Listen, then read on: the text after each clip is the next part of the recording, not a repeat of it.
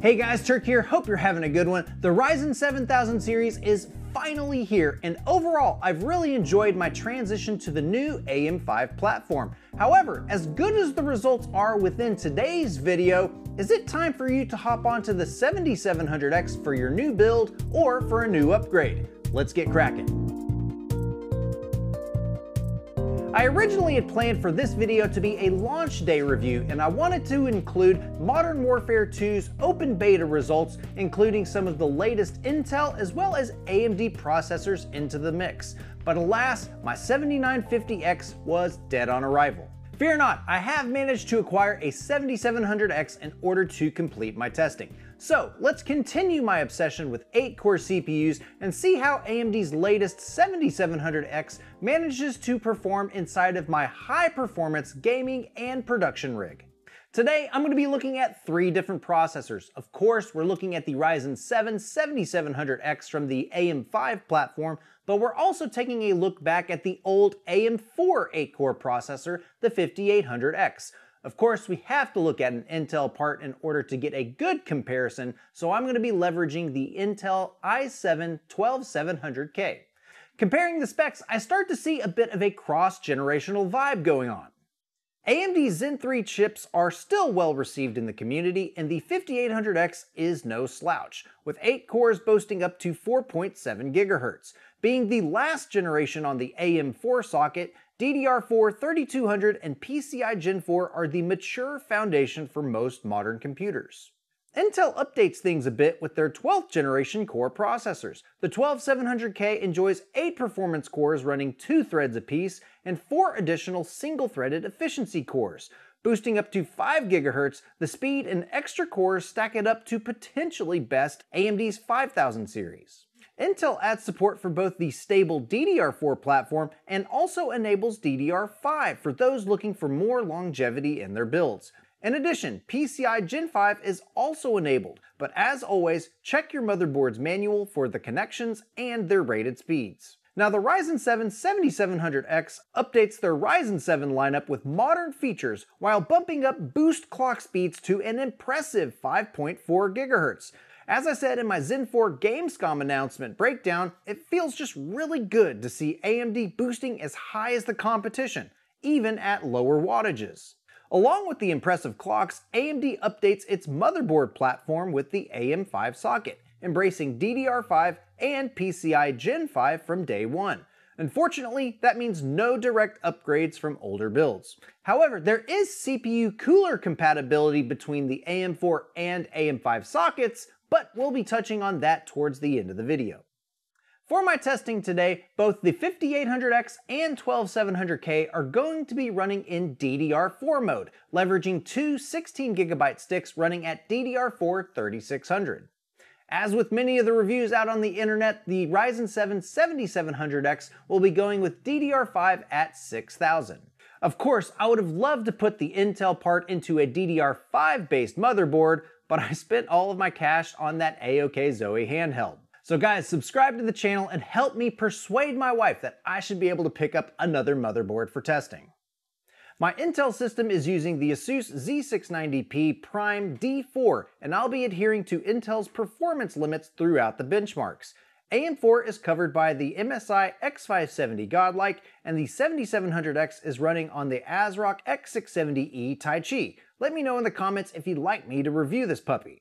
As for the GPU, I'm going to be pivoting away from some of the mainstream reviewers, and I'm going to leverage my Radeon RX 6950 XT.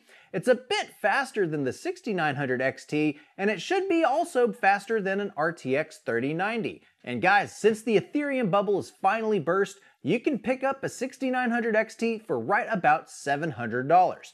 So the performance we're going to see in today's video is quite obtainable compared to results with the 3090 Ti. With this GPU, we should be able to mitigate any GPU bottlenecks that we see in our testing, and as always, the detail settings and resolutions will be listed in the charts themselves. Check out the description below to see additional information about my test bench setup. Let's start with application performance, and I'm going to be focusing more on rendering performance. Now, to make the charts a little bit easier to read, I've normalized all of my results against the 7700X. So if you're interested in the raw performance numbers, just head over to the Discord and let me know over in the benchmarks channel.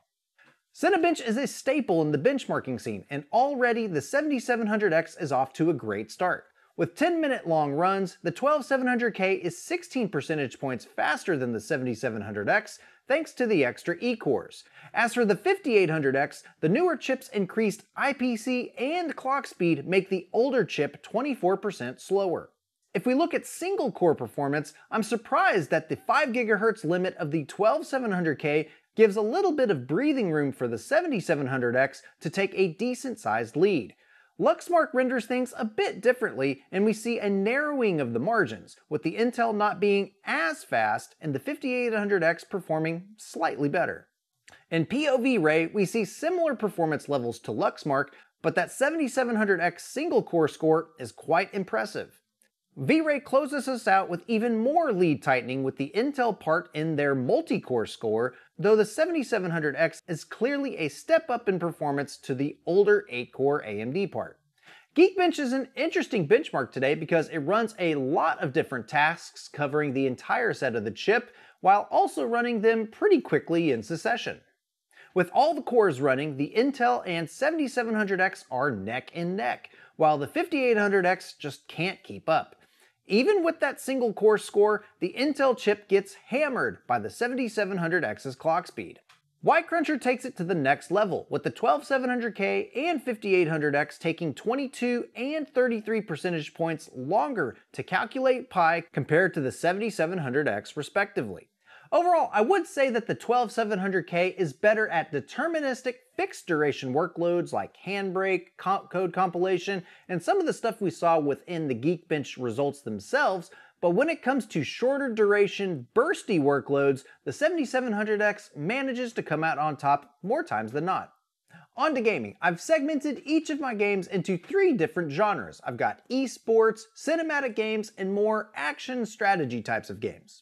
For esports, I'm going to be leveraging my interviews that I conducted with actual esports professionals in their own esports titles, as well as leveraging the results we obtained when testing all of the different high-end hardware from Intel, AMD, and Nvidia.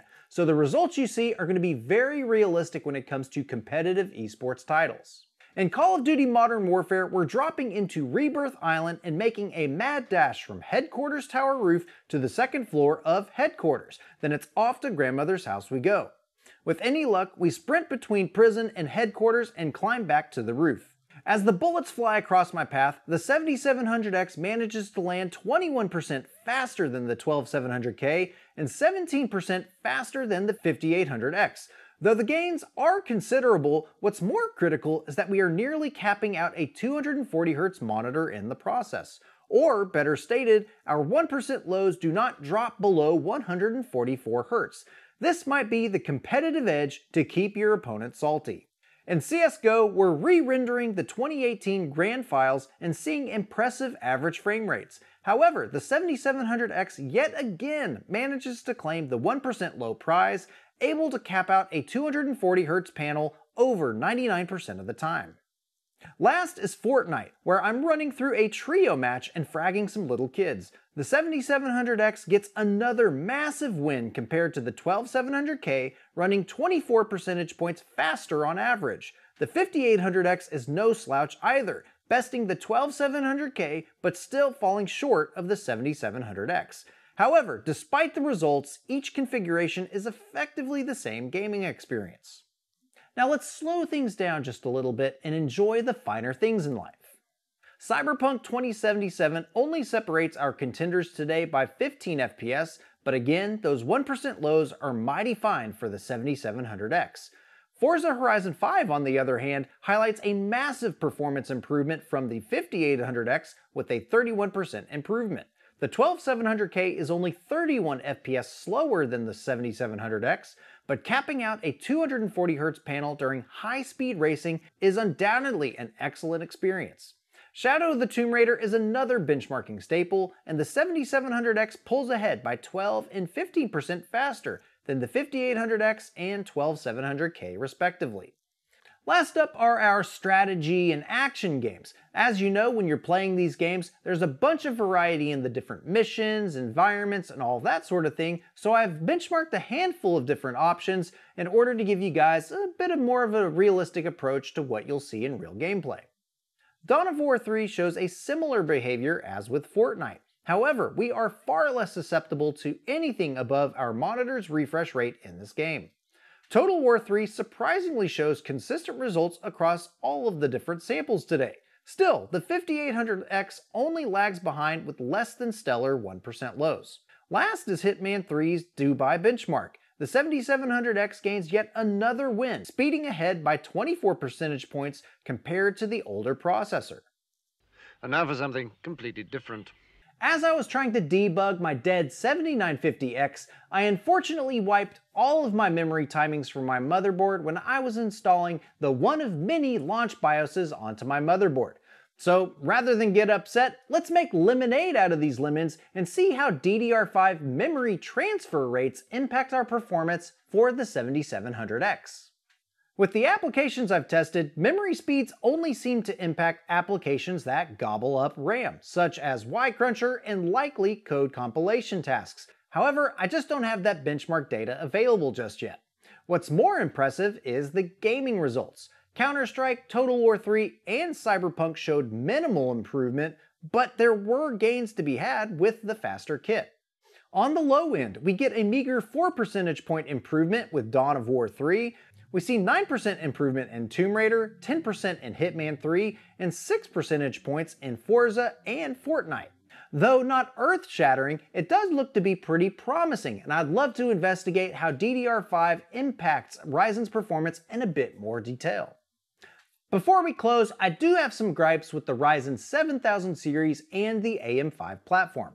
First is the CPU cooler compatibility. Yes, the AM4 mounting kit does technically fit. If you're using any coolers that were made in the last year or two and it mounts directly to the provided AMD backplate or those little black clips that the cooler hooks onto, those type of coolers should work just fine. But suppose your cooler requires a custom backplate like some older AIOs, water blocks, or those big boy air coolers. In that case, you're going to need to check out your cooler's website to see if they have mounting kits available. How about that iGPU? Well, technically, the Ryzen 7000 series does include a GPU portion for basic video out, but as of this recording and in my testing, it's not working as advertised. On the spec sheet, it says that the compute unit should boost up to 2.2 GHz, but from what I'm seeing, it's not even getting up to between 4 and 800 MHz. So as far as I can tell, 2 compute units of RDNA 2 in an iGPU configuration, it's gonna run like utter garbage. Mendocino.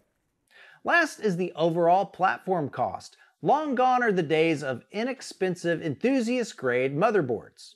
My ASUS Z690P Prime D4 runs at $200, while its DDR5 variant costs an additional $60 more. For AMD, the X670E version of that same ASUS board costs an astounding $360. Even this Taichi motherboard runs nearly double what its older X570 counterpart would cost. Fortunately, DDR5 prices have dropped considerably, considering they were about $500 at the beginning of January to about $230 at the time of this recording. Despite those savings, that same kit in a DDR4 based configuration, it's going to cost you about $100 less. Now let's put that into context. I have 2 nearly identical builds where I'm only replacing the processor, the memory, and the motherboard. Everything else is being held constant. For the 7700X build, you're looking at a 14% increase in platform costs compared to a 5800X3D build. Factoring Hardware Unboxed's FPS figures, that's only a 7 percentage point improvement in frame rates. If you're hoping to swap over any hardware from your old build, like a GPU, your cooler, your case, that's only going to make the platform costs even worse for the AM5 setup.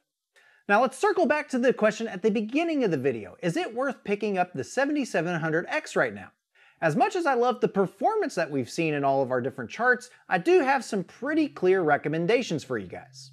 If you're already on the AM4 platform right now, it might be worth picking up the best AM4 processor that you can pick up from the Ryzen 5000 series. If you're looking for value, the 7600X is only going for about $200. The 5900X and 5950X are great choices if you need more application performance. But the better CPU for gaming would be the 5800X3D. This processor boasts 96 megabytes of L3 cache, which puts these 8-core parts into hyperdrive in most games, and in some cases, it even beats the 7700X. Couple the performance and the lack of a need to upgrade your motherboard, your RAM, power supply, case, etc., that system is going to definitely last a few years. And if you have a Zen 3 CPU, its performance is going to be excellent for most users. If you're debating between picking up a 7700X and a 12700K, keep in mind that my results today are comparing DDR5 with AMD and DDR4 with Intel. If we are able to get up to DDR5 6400, Hardware on Box sees an average 10 percentage point improvement for the 12700K. Depending on when you're watching this and what parts are on sale, either option will get you extremely good frame rates, but the 12700K will be the best overall processor for applications. However, there is a better alternative. Lastly, if you're looking to buy an entire system and get the best gaming experiences possible, I would definitely hold off on Ryzen 7000 for now. Intel's 13th gen processors are due to launch at the end of October, and from the rumors that I've been seeing, they might be performing better than AMD across the board. Of course, we'll need to wait for reviews, but that would be the time to make the decision between going with Team Red or Team Blue. But wait, there's more. If you have the luxury to wait to build a new PC, I would wait a few more months until AMD launches their Ryzen 7000 series with V-Cache. Just like the 5800X3D, a 7800X3D, or whatever it'll be called, will most definitely be a screamer of a processor and will dominate many of the benchmarks we've seen today. So take the next 6 months to save up an entire build worth of money and build yourself a solid next generation build with DDR5, RDNA 3 or RTX 4000, and a Ryzen 7000 series processor. Bottom line, it's very difficult to recommend the Ryzen 7000 series right now. We're just 2 weeks away from the Intel 13th gen launch, and for most people, Ryzen 5000 series is going to be perfectly acceptable from average users all the way to high-end enthusiasts. Until AM5 platform costs get cut considerably or the X3D chips finally hit the market, it's going to take a significant price cut on the Ryzen 7000 series for them to remain competitive with both the 12th gen and 13th gen Intel parts.